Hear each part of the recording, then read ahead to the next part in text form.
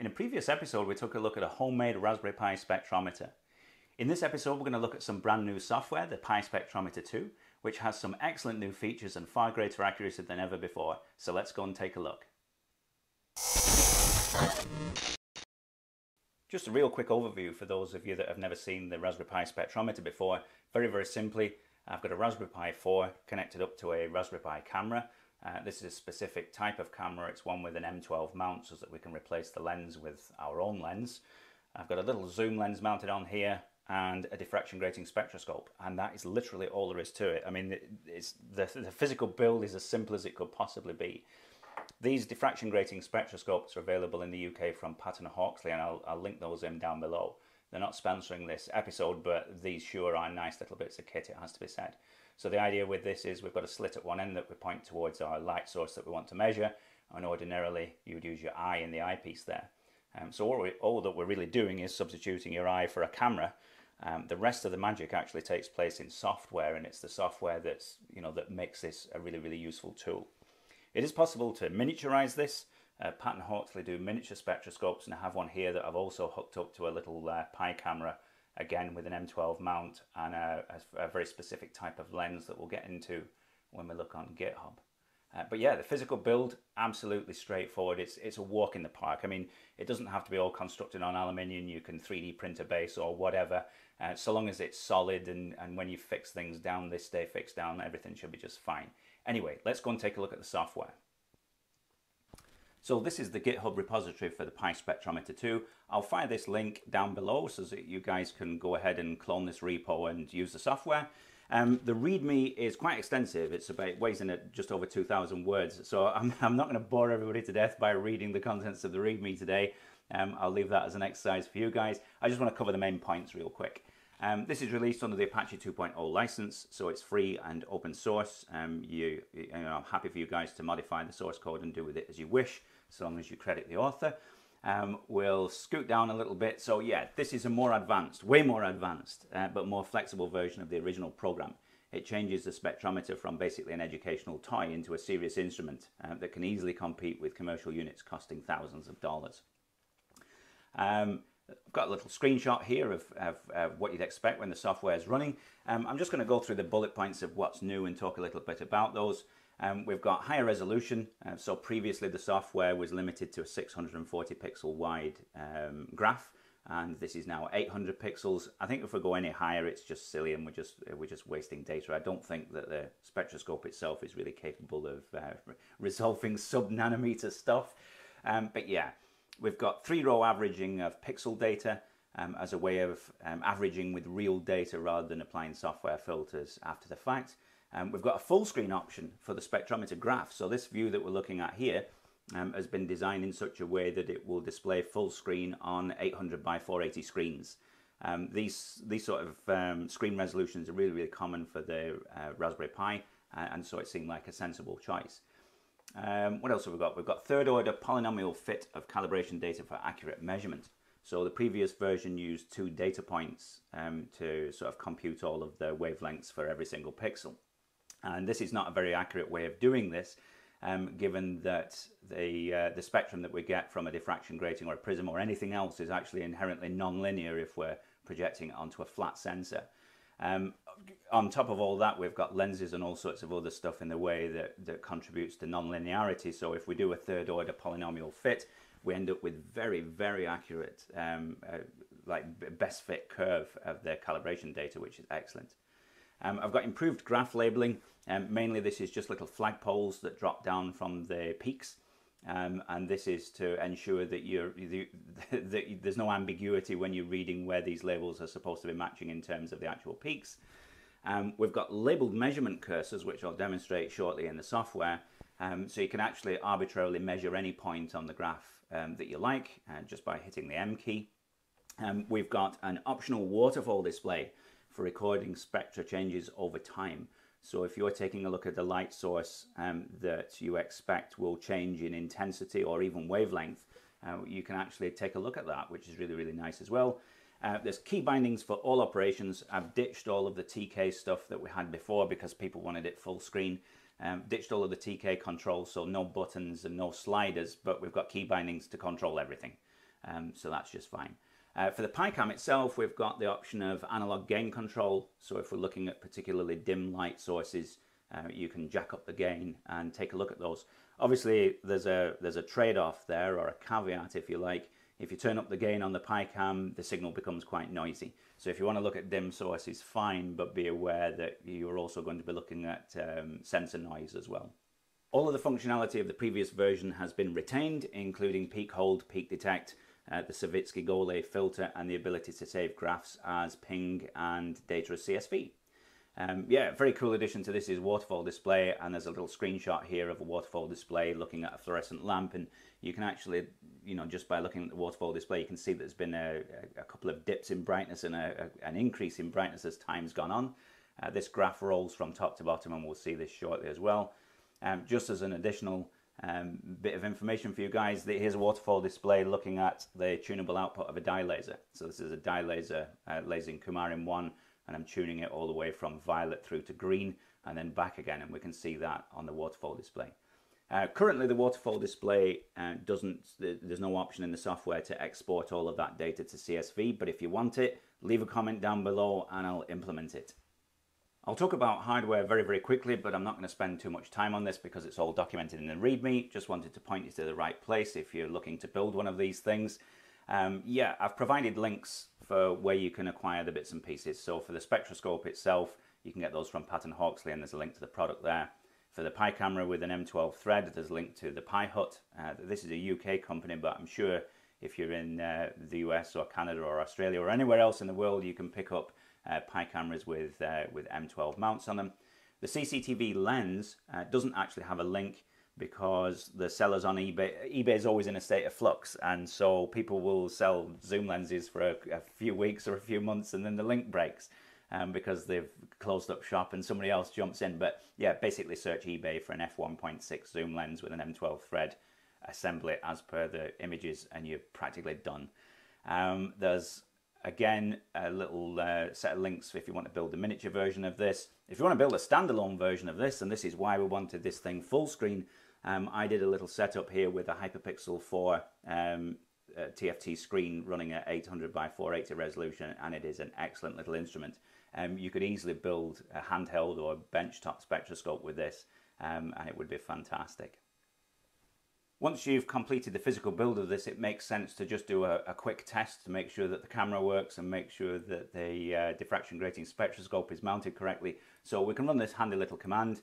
This is part of the new libcamera library, so we'll just paste this in there and run it, and we'll get a preview of our view. I've currently got the PiCam stroke spectroscope assembly pointed at a fluorescent lamp because we've got clearly defined lines to look at. So we just need to straighten that up real quick and pull the focus. And this is the rationale behind, part of the rationale behind using the zoom lens as well, because it's much easier to focus things. Right, there we go. Yeah. So now we've got a view down the spectroscope with our PiCam. We're ready to take a look at the software. So let's dive in and take a look at the software. First job is to clone the repo. We need to install a single dependency, which is Python 3-OpenCV, but that's it. It says, note that this build is designed for Raspberry Pi OS Bullseye. So if you're using the PiCam version of the software, it will only work with the new libcamera-based Python library, PiCamera 2. The old libraries are now deprecated, and it makes sense to be working with the new ones, although, well, they're still in beta as well, but whatever. I have actually provided two versions of this software. One is specifically for the PiCam 2, which we'll look at today. And there's a second version which will work with external USB cameras. So if you've got your own camera, I don't know, you've managed to pick up a black and white USB camera or whatever, and you want to run it on the Pi, you can. This will also work with any Linux box as well, so long as Python 3 is installed and Python 3 OpenCV is installed. Yeah, clone the repo, run the software. So I've already cloned this. Let's just run it real quick. Excellent. So there we are. We've got a nice resizable window. We can actually drag this out to really sort of vast proportions if we like, which is very, very nice. Yeah, excellent. Full screen. Awesome. The next job is to perform calibration. So currently this is uncalibrated. When you first download this software, it's always in an uncalibrated state. Once we've performed calibration, however, it saves the cal data and every time the software starts after that, it's all nicely calibrated. So let's just have a quick look at calibration. Yeah, this is quite a chunky readme, right? Basically, if we're pointing at a light source that we know about, we know what it comprises of. So a fluorescent light source has these discrete lines and peaks that are all picked out. We can actually calibrate it against that rather than faffing around with lasers and stuff. There's a very, very useful graph on Wikipedia that we'll take a look at. Let's just get to it. This graph. If we take a look at these graphs side by side, we can identify that this peak over here is the one labelled 1 on here. This peak here is the one labelled 2. These two here are peaks 4 and 5. The one over here, this tall peak, is number 12. Yeah? And so if we scoot down the list, we can see that peak 1 should be 405.4 nanometers. Peak 2 should be 436 point odd, and so on and so forth. So we can just read these off. So very, very quickly, I'll go through these peaks and just label them. So we go back to the window, we press P, we'll get nice little pixels crosshair, and we can line up with the first peak. We've got to take our time with this, don't want to rush. There we go, and we can go to the next peak and click on it. The flagpoles are very, very useful for lining up the crosshairs. I'm only going to do a sample of these peaks. We only need 4 or so to do a proper calibration. And we'll come over here and grab that one as well. We just get right on top of it, and just for good measure we'll have this. So we've labelled 1, 2, 3, 4, 5 peaks, and so we can just go through the graph and go through the list and label these things. So we press the C key to calibrate. It'll come up with the pixels that we're looking at. It freezes the graph, that's fine. 405.4, done. Our second one here is 436.6, 436.6. Our third one is way over here, and that is this Mercury line. It's number 5 in my list here, 546.5. But again, you know, you can use the Wikipedia graph to compare these things. Where are we? 546.5.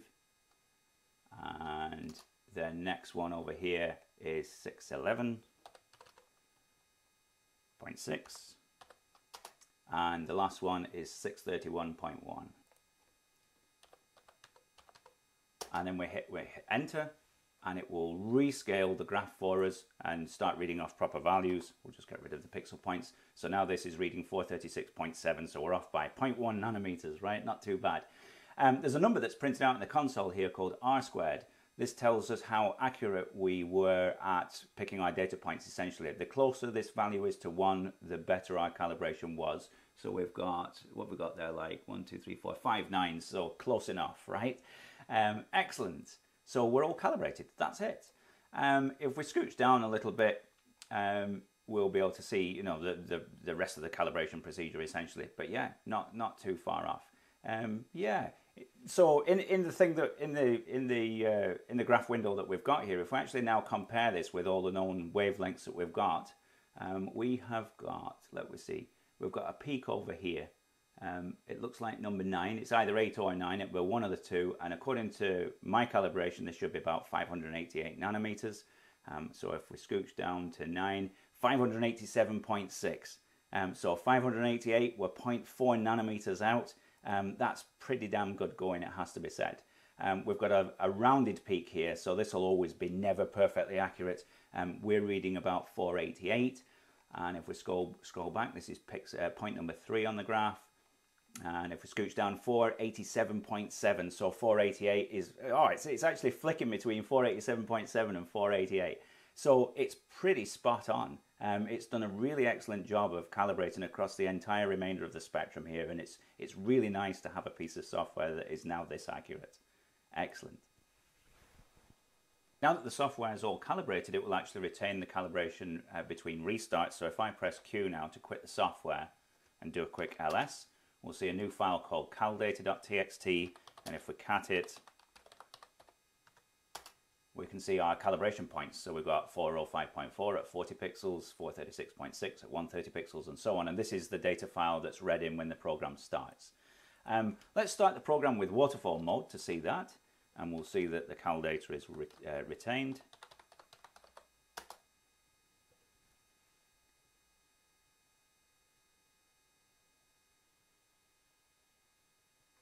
Excellent. So now we've got two windows open.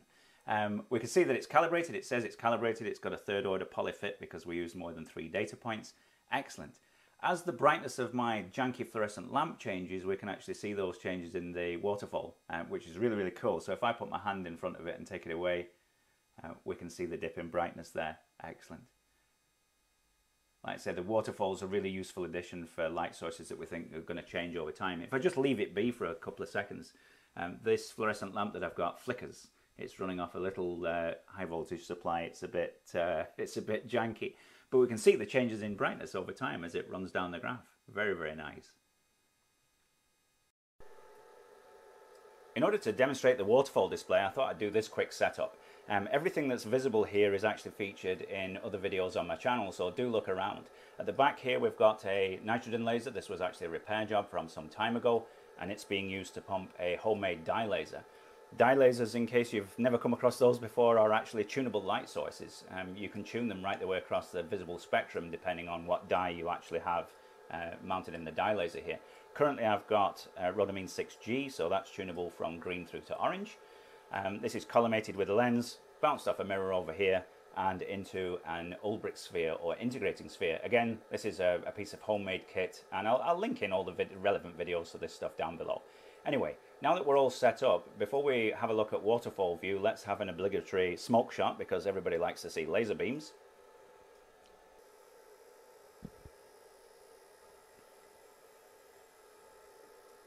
Very, very nice. Right, let's set up the waterfall and we'll take a look at this thing being tuned.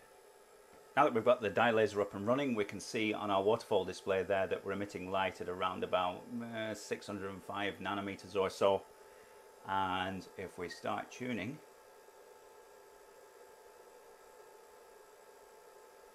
we'll start tuning all the way through the yellow. We can see it changing on the graph. Very, very nice. This is epic, it has to be said. And there's about our tuning limit, so we can tune back. I'll tune back pretty fast now. Very cool. So we've recorded like the entire tuning range of rhodamine 6G very, very, very easily indeed. Very nice. Let's try another dye. So I've got another dye set up in the dye laser here. This is Kumarin 1, and again we can see on the waterfall display that it's currently emitting in the green, and as we start tuning we can tune all the way down to the blue. Again, real nice. You can see that the beam, the wavelengths sort of split off into two in the middle of the tuning range. That's because I'm pumping this dye laser a little bit hard. But we can get right down. I think that's about the limit of the tuning range, and then we can tune back again. Absolutely fantastic. As a way of visualizing data, it has to be said that the waterfall display is very, very nice indeed. The most frequently requested feature for the previous version of this software was the ability to run the spectrograph in full screen mode, and that's exactly what this software is capable of. I've got a very, very cute setup on the bench here. This is a Raspberry Pi 3B Plus with a HyperPixel 4-inch display on top of it. These are very, very nice displays, it has to be said. They're really contrasty and you know, pin sharp. Very, very nice. And then connected to that, I've got a miniature version of the Raspberry Pi Spectrometer. This would make, you could easily shoehorn this into a little box for a handheld device or a benchtop instrument. The only hurdle you'd have to overcome is being able to control this software appropriately. You obviously still need a mouse and a keyboard to do the calibration, and you need a keyboard to run the software. But, I suppose you could set up a little teensy as a HID device and send it the appropriate commands and have that all hooked up to buttons. But yeah, it totally paves the way for a very, very compact and portable instrument, it has to be said. Thanks for watching this episode of Leslie's Lab. If you want to see more content like this, don't forget to hit like and subscribe down below, and I'll see you guys next time.